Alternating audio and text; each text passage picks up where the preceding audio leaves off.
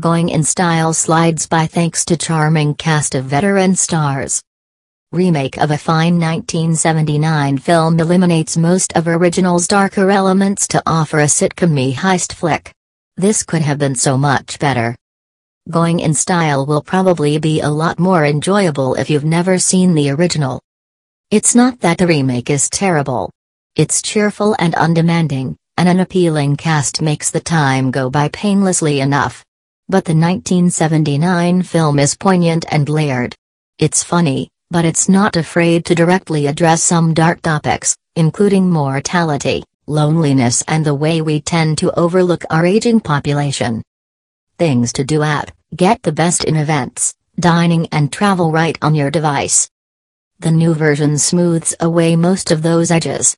What you're left with feels more like an agreeable sitcom episode. Imagine an all-male Golden Girls in which the main characters take up grand larceny, as opposed to something with nuance or depth.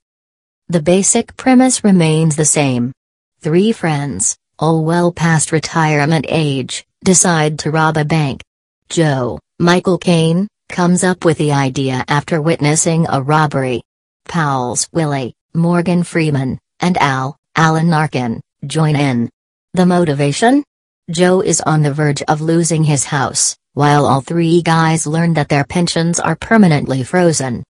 They get help from Jesus, John Ortiz, a guy with vague underworld connections, and hitting a vaguely sour note, the only noticeably Hispanic character in the film has to be a criminal? He teaches the guys the ins and outs of thievery, and soon the trio has a plan they're ready to execute. Very soon, in fact. No one can say the film is slow-paced, as our heroes get up to speed plotting an intricate heist in seemingly record time. Anne Margaret, kittenish as ever, livens things up as a grocery store employee who has a thing for Al. The 2 sing a fun duet of Hallelujah I Love Him So. And certain gags register. The guys watch Dog Day Afternoon before the day of the heist, a big no-no. The cast works hard. Caine can take a throwaway line like "what you can do with frozen fish is admirable" and turn it into comic gold. Freeman can add gravitas to anything, and the chemistry between Arkin and Anne Margaret is sweet.